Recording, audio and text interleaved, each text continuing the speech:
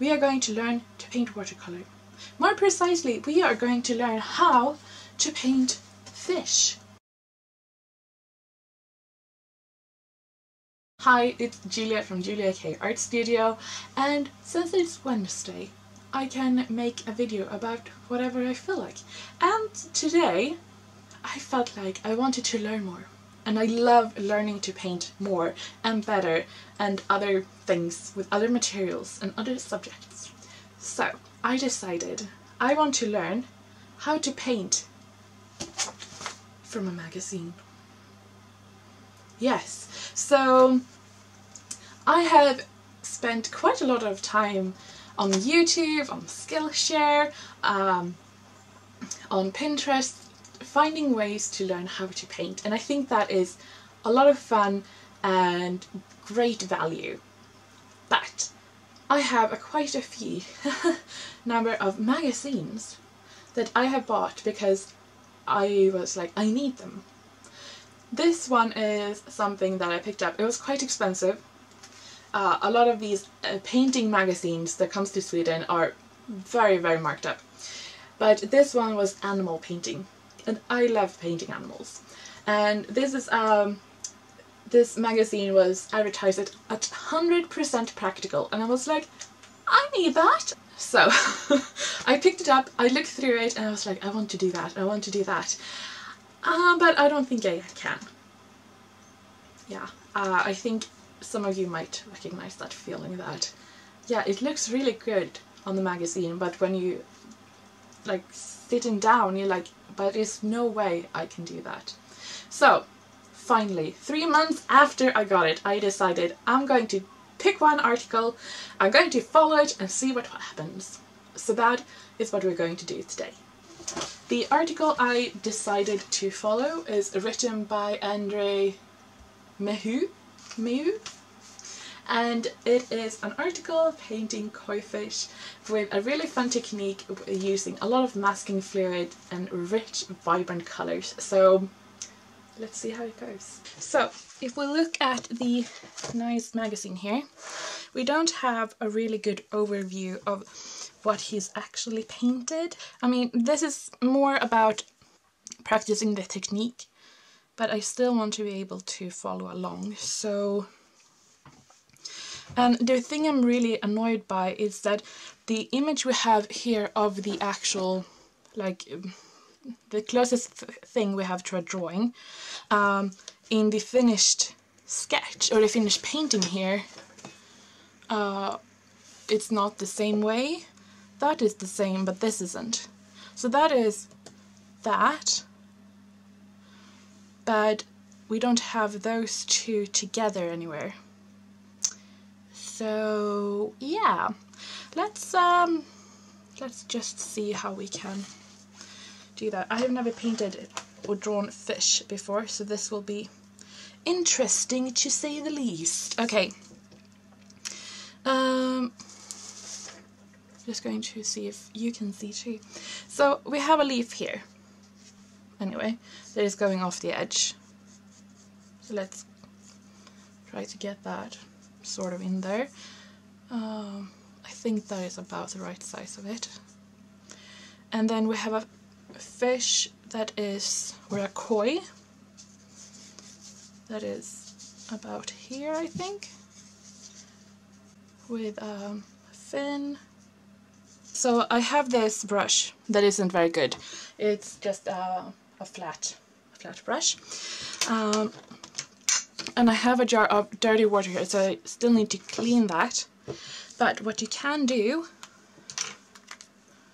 is use some soap to protect your brush. It won't save it, but I might be able to use it a few more times. And that smell of masking fluid. I'm just going to do that and make sure I coat my brush. If I do get soap in it or anything, I also don't have to have the cork off the masking fluid. So okay, let's begin.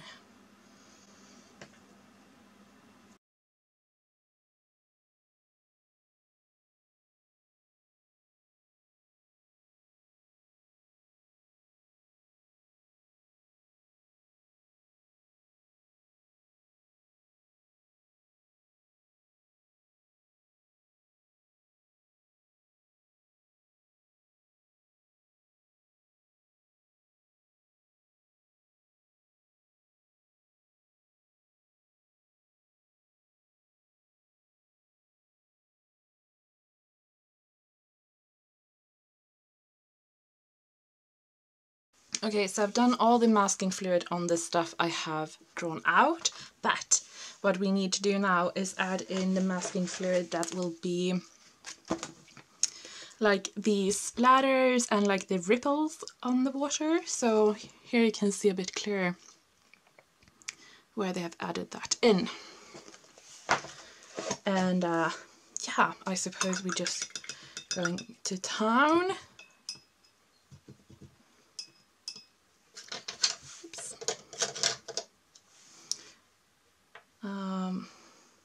Yeah, so we have one goes there.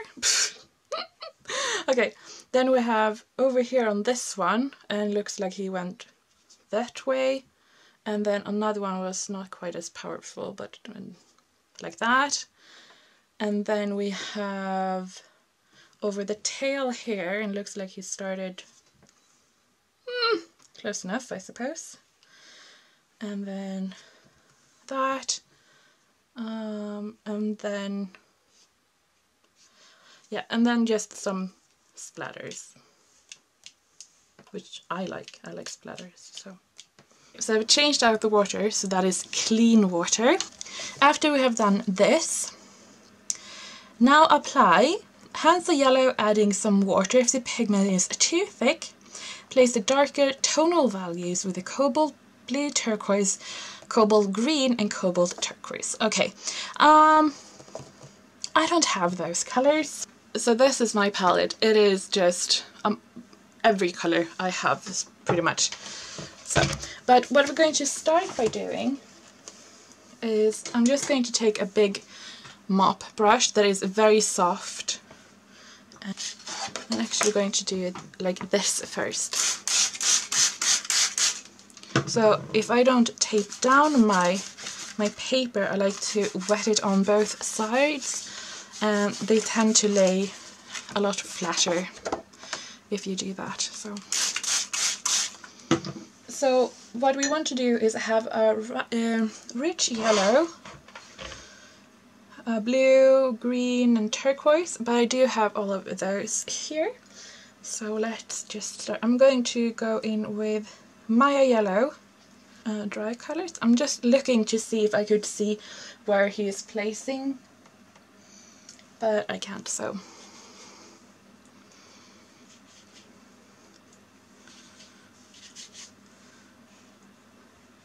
I had a really hard time finding a yellow that I like. If you watched my vlog the other day when I was testing out pigments, you might have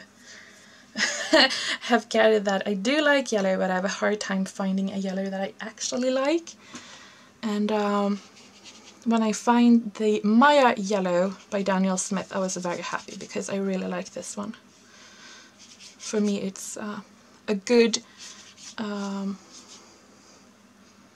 good middle yellow. So he uses quite a lot of cobalt, and I don't have a lot of cobalt because, yeah, I just don't. But I have 2 of them, so I'm going to use that. And now we're going to go in with some darker values. I'm going to go in with Prussian Cobalt, Ultramarine and Indigo. I only have Ultramarine and Indigo on my palette when it comes to darker hues, and we're going to add them like shadows to make them the stuff on top of the water to stand out. I do have Delft Blue. I'm actually going to go in with that, and I'm going to imagine that the light is coming that direction, just so it will look sort of good, consistent. Something like that. Could that be right? Honestly, I can't tell from the pictures on the article, so yeah. And even though it looks really strong right now, we all know watercolors will fade. I'm going in with more indigo.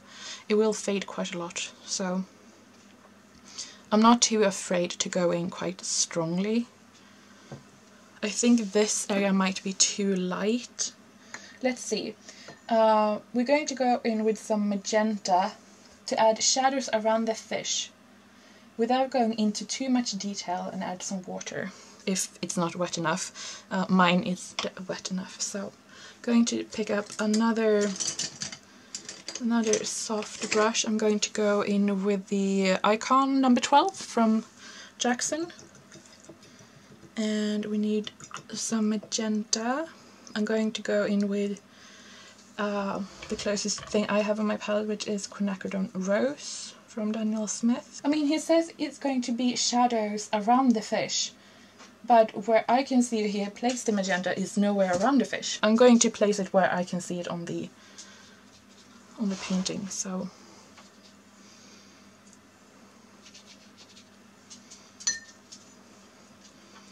and the thing why he said a damp brush is I assume that his painting by this stage was drier than mine are, and if you go in with a wetter brush at this point you will get a lot of blooms. So that's why you want to have a drier brush at this stage. Okay, I think this might be... But then he has like super orange right here. It doesn't look right.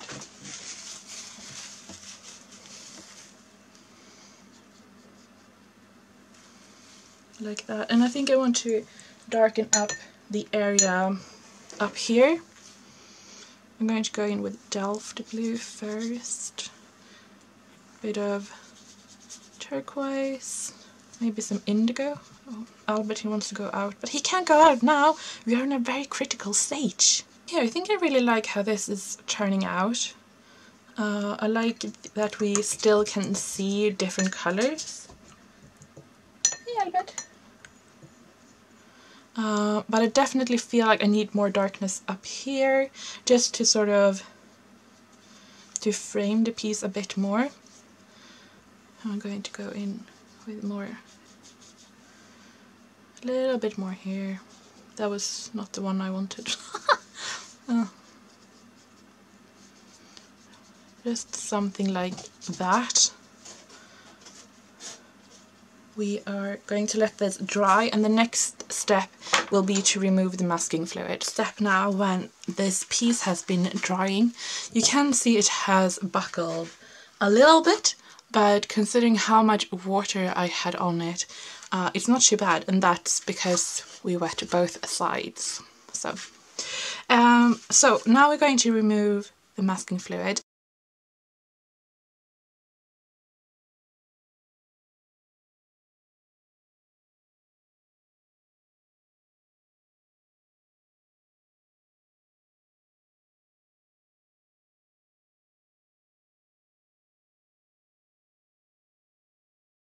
Okay, so now I have removed the masking fluid with the little adhesive thingy, and all I'm going to do is go over and feel with my fingers that it's all gone. And I did wash my hands before I came to the studio. Okay, so that was step number 4. We are going to paint the water lilies now. And here it says to use a green gold, I don't have that, Quinacridone Gold, Amazonianite Yellow and Quinacridone Burnt Orange on the water lilies. Add your touches at random, alternate warm and cool tones, and don't be afraid to mix the colors to get nuances. Splatter cobalt blue and cerulean blue along with some ochre rose if necessary. Yeah, so here you can see on the finished piece that you have some pink and some blue splatters. I don't think I would personally have gone with something so yellow, but it looks really nice, so I'm going to try to do the same. I'm going to swivel my palette to the more yellow side, and I'm going to pick up a brush that I think will be good. I have a number 0 quill here from Jackson. This is natural hair, so it holds quite a lot of water. And here it also says on number 6 to leave a white outline around some of the water lilies. All of the colors will merge together in the wet, giving shades of brown, blue and green. Introduce intense colors around the edges of the water lily. Draw them towards the center with a synthetic brush to avoid outlines being too sharp. Okay, so we also need a synthetic brush then. So I'm just going to put one smaller one right over there. Going to make sure I have some paper, and let's get started. Just start, I suppose. And I'm just going to go all over. So here I have some Quin Burnt Orange,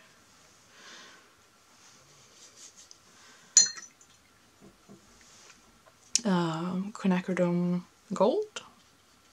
It's one of my favorite colors. The original is no longer available, the single pigment one from Daniel Smith. So I have a few tubes tucked away, but I won't tell you where.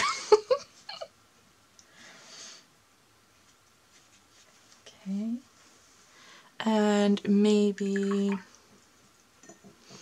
going in with just some sap green here, some Maya yellow. I don't know why I did this shape on that one, it looks really odd. Okay, we should also go in with some cobalt. Was it cobalt? Yeah. I'm sorry you can hear Friedolf. He is guarding from the birds. You know, they are shippering away. Okay, so I also see that he's leaving some white on the leaves to sort of form highlights. So this white I want to save, and I also want to save some along the edge here to get greens, browns, yellow, maybe some of this turquoise could be nice. And we also have a leaf up here. Okay, so let's go in with Azo Yellow, Quin Burnt Orange. This color is so nice, but it fades, or it loses that vibrancy when it dries, which is really sad. Maybe, and should we go in with this turquoise maybe? There's too much, okay. So let's see. Okay, so we're going to switch up our brush, and we're going to go with it synthetic now. Sorry.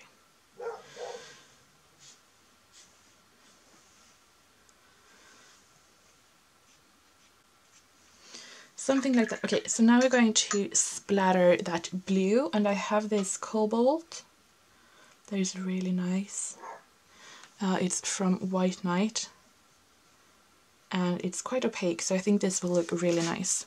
I'm just going to hold my hand because I don't think I want it over the fish until I have painted them. So I'm just going to sort of use my hand as a shield a bit. And here you can see like how opaque that is and how nice that will look. I'm just going to swivel this around, so I will try to do the same. And then he also said Opera Rose, right? Some Opera Rose. I don't have that on my palette, so I'm going to take the same one that I have here. I think that could be nice. So we have the same sort of pink, but it won't disappear quite as much.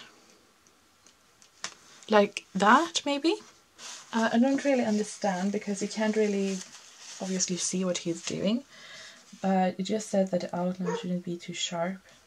So, and he's using a synthetic brush, so what I'm assuming by that is that you're sort of lifting up the edges a little bit so that you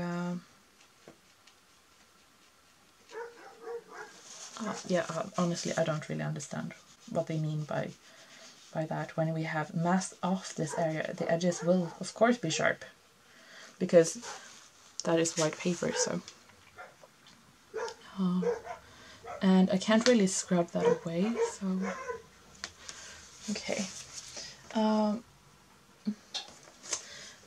I would like, I think, to add a little bit more shadow around, but maybe that will come later. So let's just do something like that. I kind of really like it. Imagine that, huh? Okay, step number 7. We are on to the last page. Last page of 2.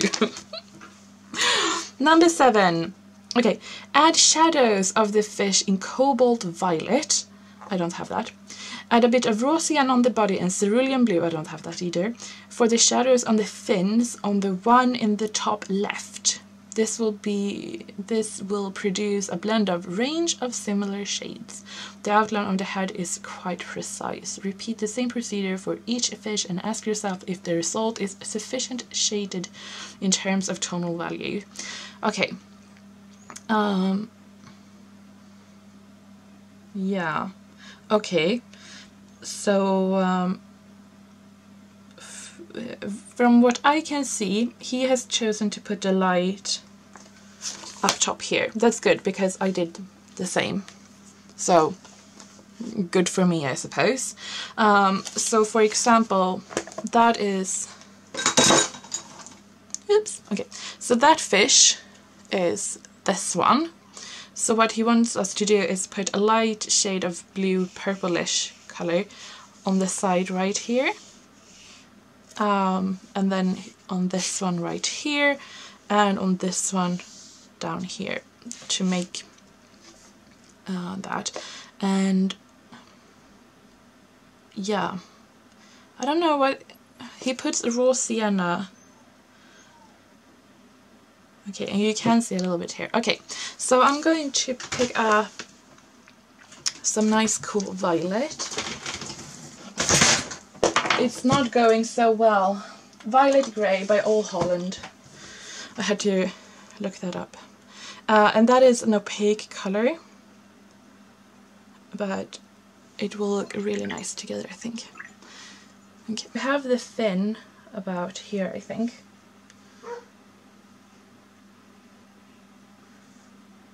And we're supposed to put the shadow there and then underneath it, I think.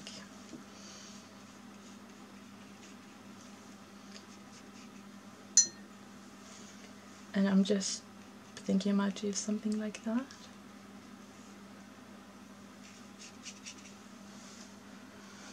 And he's talking about the preciseness of its head. I don't think I have painted a very precise koi head. What did it say? Raw sienna. Doing that here. And along the head.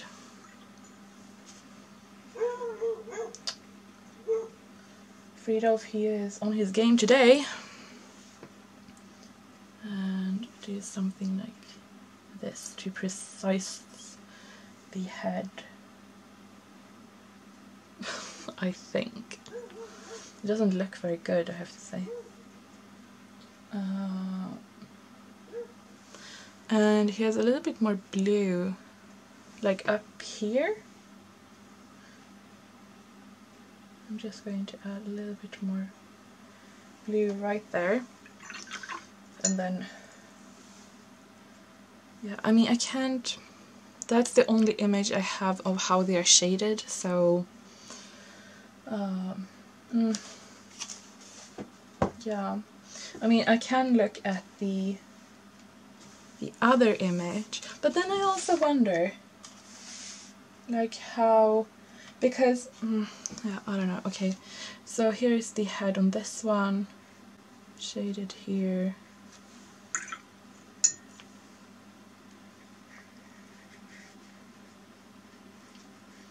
Because what I'm thinking, the swooshes we have made, they're supposed to be like the moving water, is obviously going to be on top of the fish, but there is nowhere mentioned.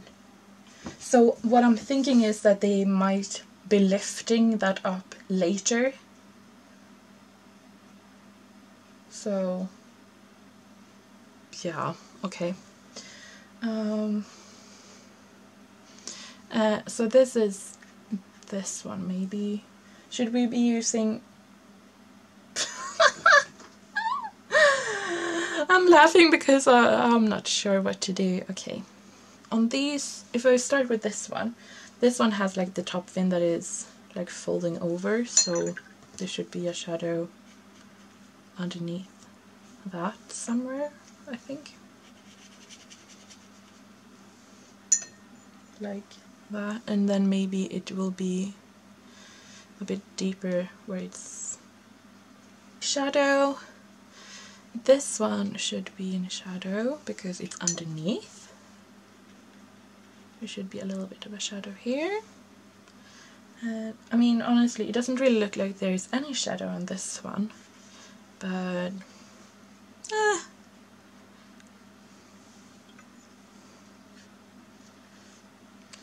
something like that maybe.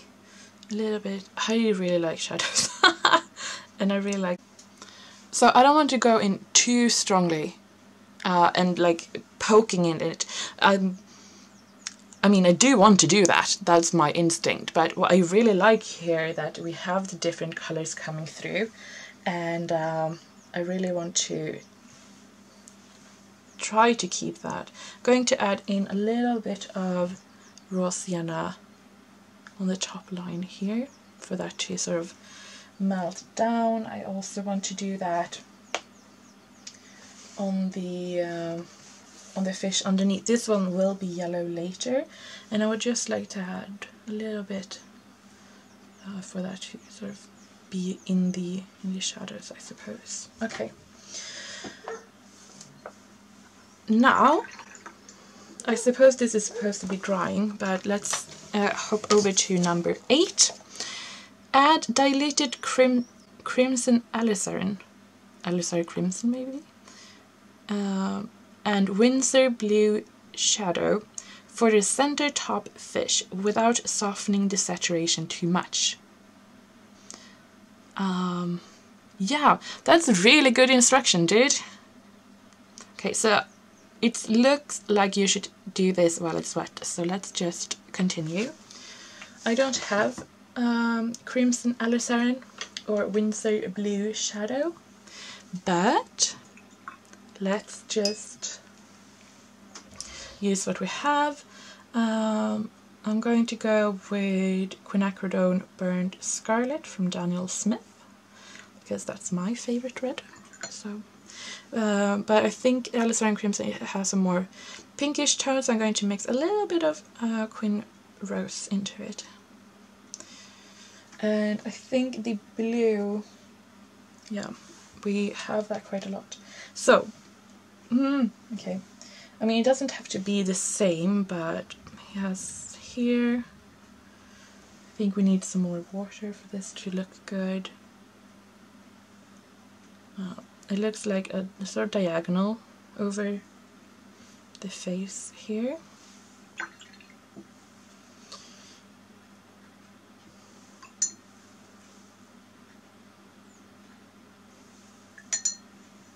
It looks like he has a wet fin, and then just dragging that paint out to it, and that will be the sort of definition for the fins. Something like that, maybe. Like that. And then on the other side it's supposed to be more like in shadow. So let's just mix it with Delft Blue. So here, the fin, maybe a little bit there, here, completely filled in, but almost.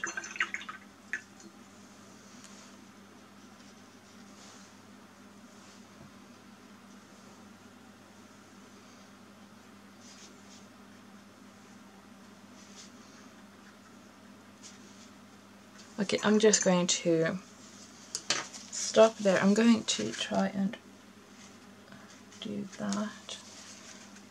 It's leaked into the other fish a little bit too much. Yeah, I think that is the best I can do, honestly.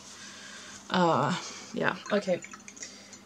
Number 9 is, yeah, I'm sorry, I don't really understand.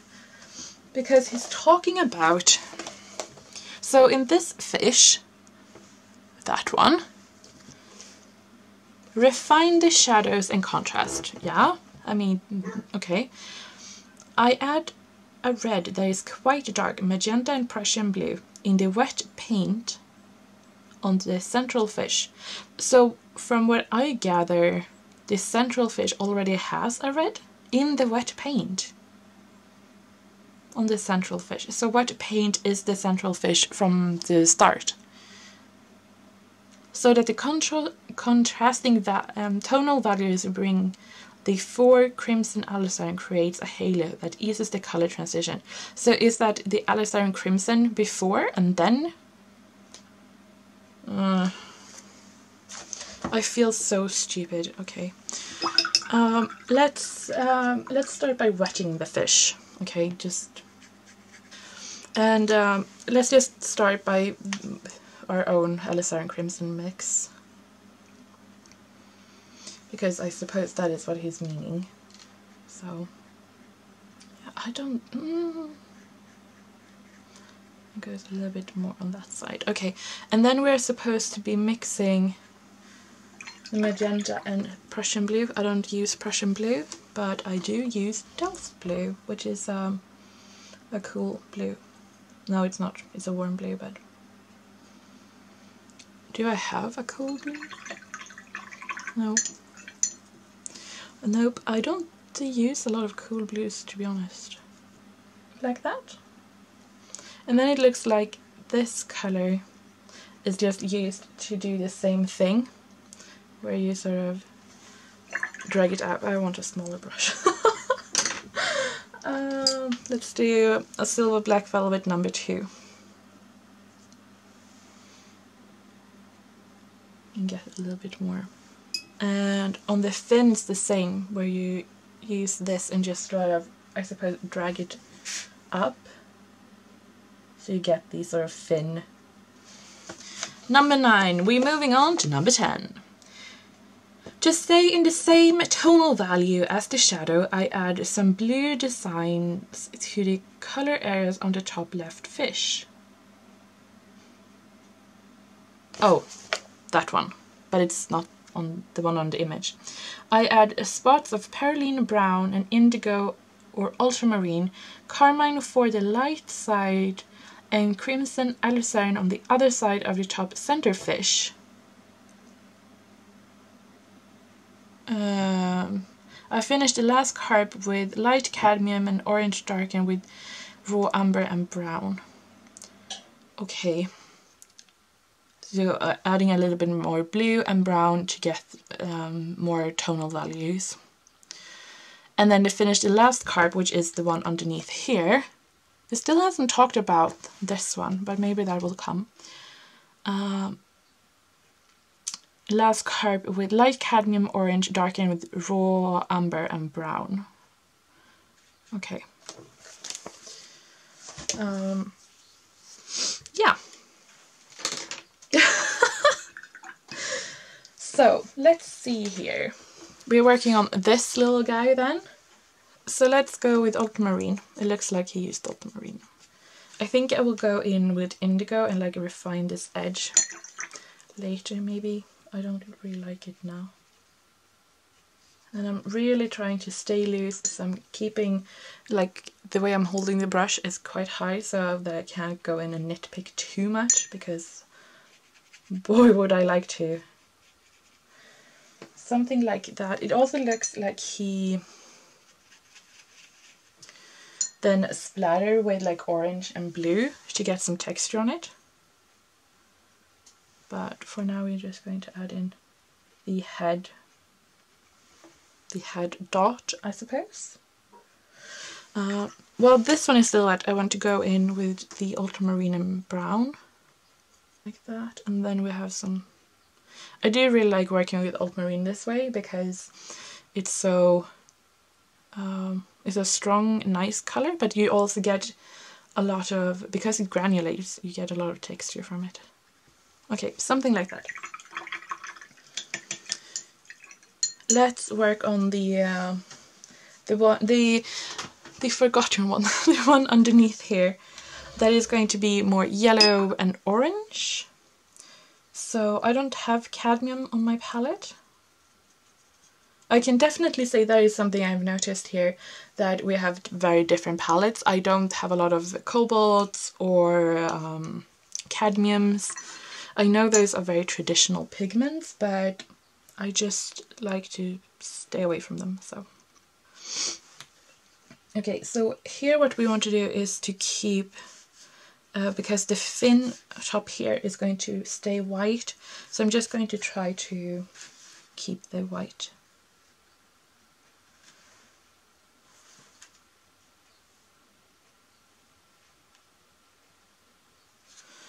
Like that. And then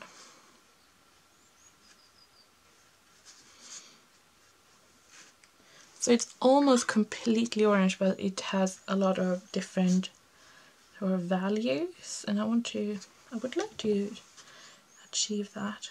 Here, this is orange, and it's the same thing here where you get the orange. Ah, it doesn't look too bad. I mean, you don't see the original picture right now, so that's fine.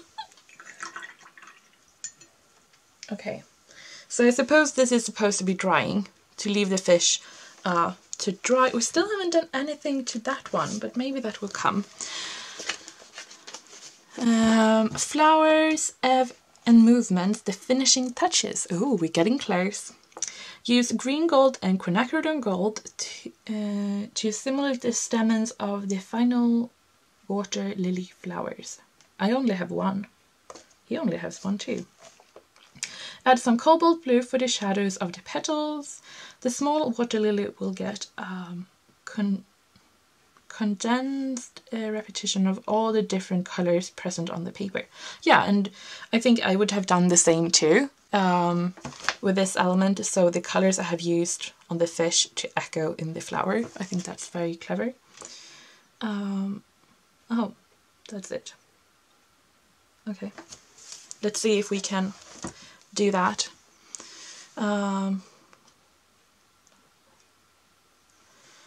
So I suppose, I'm guessing, and just doing it like that. I'm going to switch my brush, and then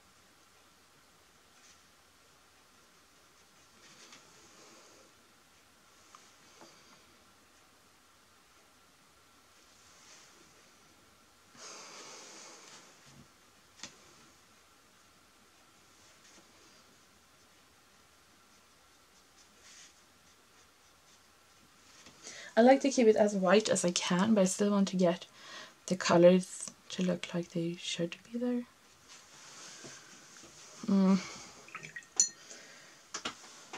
I think if I add a little bit of, I don't know. I feel very indecisive. Okay, I'm just going to leave that for now. Number 12.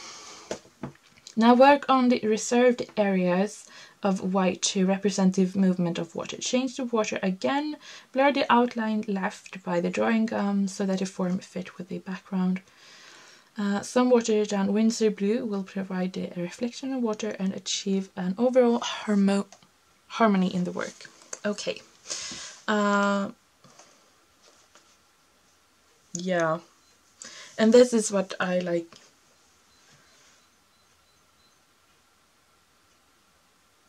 It just said work on the reserved areas, which are these that go over the fish. And yeah, what I gather, and from what I can see, it looks like they have scrubbed away. So I'm going to take a brush that I can do some light scrubbing with. So I haven't used phthalo or those kind of colors that are very, very staining, but I mean, this is a art cold press paper. If I had used a cellulose paper, then this would be a lot easier because you can lift quite a lot quite fast. Now he hasn't got his paper back to complete white. I mean, you are still supposed to be able to see the colors underneath. And I'm just using, now I'm using a Filbert. It's a ProArt Prolene Plus. It's a synthetic brush. Don't scrub with natural hair. There's no way, there's no reason to do that to natural hair. They deserve better. No, but it's true. Use synthetic brushes, they hold up a lot better, and natural hairbrushes should be taken care of. So I think that is all that I can do without going too far into the paper. We're going to add in some blue to that, but I don't want to do that until that is dry.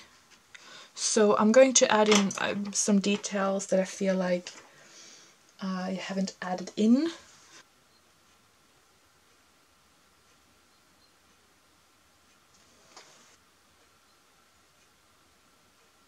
I'm going to add some more details that I can see in the painting but it's not mentioned, and I will come back when it is dry.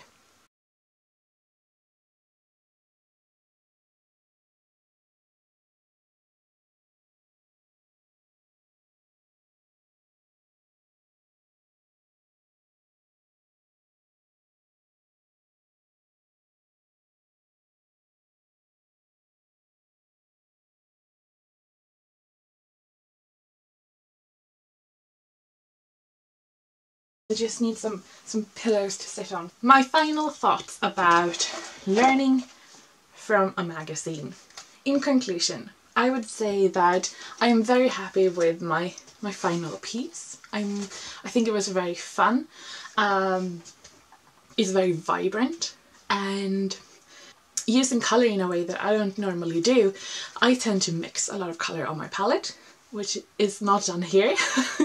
It's taking colours straight and then letting them mix and be themselves on the paper, which I think is really fun. I also really like playing with transparent and opaque colours to get the different splatters effect and that kind of stuff.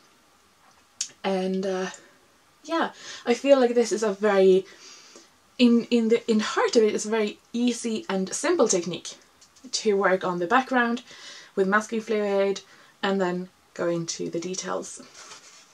But definitely the fact of using strong, vibrant colours straight as they are and not mixing them as much is something I hardly ever do. So that was really fun, and yeah, that was something I will take from this little class. How was it to learn to paint from a magazine? Well, I have a few pros and cons.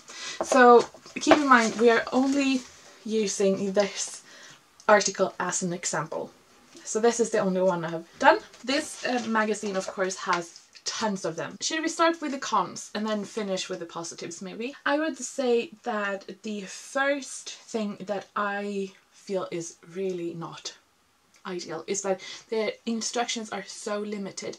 I mean, all of the content of the class is limited to what you can fit on a spread in this case. There are other classes or articles in this that takes up, for example, here we have one that is 2 pages, but still, I mean, it's the instructions and the information is limited to a space of how much text and pictures you can fit in. And the same goes with the photos, and also that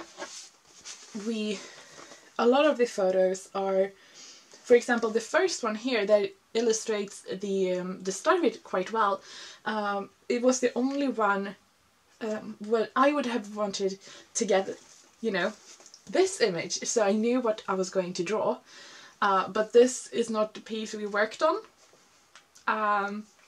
But yeah, so limited text but also limited photos. And what I have to say about the photos is that even though we have quite a lot of photos here, a lot of very pretty photos, but that the photos are cropped in, which makes it quite hard when the text is talking about several different things, or isn't really illustrating what the text is talking about. So that is a con, that you are very limited to what photos you have in the article. And also something is that you need to think more. I felt that there was several times I needed to stop and think and evaluate what I was doing, what I should be doing next. Even though that could be a positive, when you have something that is going to teach you something, I think it's best to let the person that is learning something think as little as possible. I mean, in general. Also, I felt like it was a bit tricky to understand. Now, this could be down to several different reasons. It could be that I have a hard time reading. I am a very slow reader. Dyslexia. It could also be that English is not my first language. I feel very confident, and I speak English quite a lot, obviously, and I read a lot of English, but that could be something why I had a hard time. It could also be that the author of the article doesn't have English as their first language, and that sort of disconnect. But I'm not meaning to harp on Andre, who has written this article, that he's not good in English. That is not what I'm saying. What I'm saying is that the written word can be quite easily to be hard to understand or misinterpreted. I mean, you can just take the example of you sending a text to somebody, or you get a text from somebody, how easy that is to misinterpret. So that is just something to keep in mind. And I feel like in today's society, we are not used to take instruction from written words. If we want to learn something, we watch YouTube, or we talk to somebody, but we very rarely read how we are going to do stuff. And yeah, that is just something to keep in mind. And on that note, my final con to learning from magazine to paint is that you need to stop and read. It could be a good thing that you need to stop, reevaluate, look at what you have done. But for me, it was like I was painting and I was like, what I was going to do now, and I had to stop, look through, find something in the text. And like I said, I'm a pretty slow reader, so that took some time. Like, how am I going to find what I was looking for? Whereas if you, example, watch a movie or a Skillshare class or something, you know, visually, you often have a voiceover or somebody is talking about the process, and they talk you through it, and you very rarely need to stop and look what they're doing. You can just hear. So that is something that I find that was something different that I discovered. Okay, but there are also very, very many good things that comes from learning from painting of a magazine. For example, you can see the whole process. In this article, you clearly see all the steps of the process. You can see where you're going at all times. In a video, you just see what you're doing right now, but here you can see step by step of how the process is coming together. Also, you can reference pictures further down in the process. So for example, when I was starting out here and doing this step, when I was going to draw it, I realized this was not the picture, it was actually being painted in this article. So I could go here and watch how the composition looked. Or when they were talking about splattering colors, I could see the last image and see like how that would look. So that is something that is very good, that you can skip around between the images to see what result you are supposed to be having. And another thing that is actually thinking for yourself, that I just said was a con, I think is actually a good thing too. Just because that, now this depends a bit on what stage in the painting adventure you're in, I suppose. If you're in a very early stage, thinking for yourself could be very tricky. You don't have a lot of experience or a lot of techniques to draw upon. and that can be quite tricky to try to figure out something on your own. However, if you are further along in your journey, thinking for yourself is very good, and I think you would learn a lot more. If you come across a trouble or an obstacle where you're like, I don't know what to do, and you start thinking and talking to yourself, maybe quiet, maybe out loud, and thinking, well, how should I do this, and what happens if I do that? I think you will learn a lot more, and you can take away a lot more from the class or from the article. And I think the last thing, there's a very good thing about painting from a magazine, is that you don't have any time pressure at all. You pick your article, you decide, I'm going to do this, sitting down, starting painting, and you do step 1, and then you do step 2, and when you feel like it, you continue with step 3.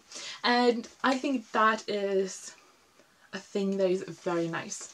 You don't have any time rush, you don't need to feel like you need to keep up or feel pressured or stressed or any way. You just take the time you want, you focus as much or as little as you want on each step, and when you feel that you're done there, you continue.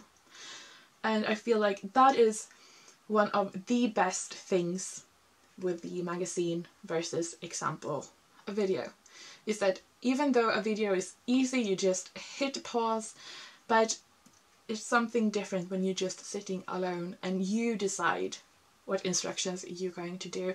You decide what next step. So yeah. Anyway, those are my pros and cons from painting from an article. This is actually my first time. So I have to say it was a very fun process, very frustrating at times. I'm very happy with my end result. I feel like I have experienced something new. I feel like I have gotten something really valuable out of it, and I enjoy learning new stuff, and I think this was really fun. And yeah, I honestly feel like I have had this magazine for it says that the return week was 52, so I've had it like around Christmas. That is almost 3 months. And I have been looking through it and felt a bit intimidated that I wasn't able to to paint along with the steps. And I think that is also one of the things that that you can see the whole process, that can be a bit intimidating. In a video where you just see, we're just going to do this, and then we're just going to do that, could be quite nice. But when you see the whole thing, and you just, the big picture here, the biggest picture takes up most space, is of course the finished piece, and that is what you're going to start by looking at, and you feel like there's no way I can do that. So I feel like I am a bit more ready to try another, or maybe another medium. Now this is animal painting, so a lot of different mediums, but the theme of it is animals, and I feel like I could I feel more ready to maybe take on another one of these articles to try in a different medium even. So yeah, I feel like it was a really fun experiment, and I will definitely try to do more of these to paint along from a magazine. It was really good fun. Thank you so much for watching. I hope that you have liked this video. If you would like to see more from the studio, then I post studio vlogs every Saturday, and on Wednesdays we never know what will come. Hi, it's Julia from Studio.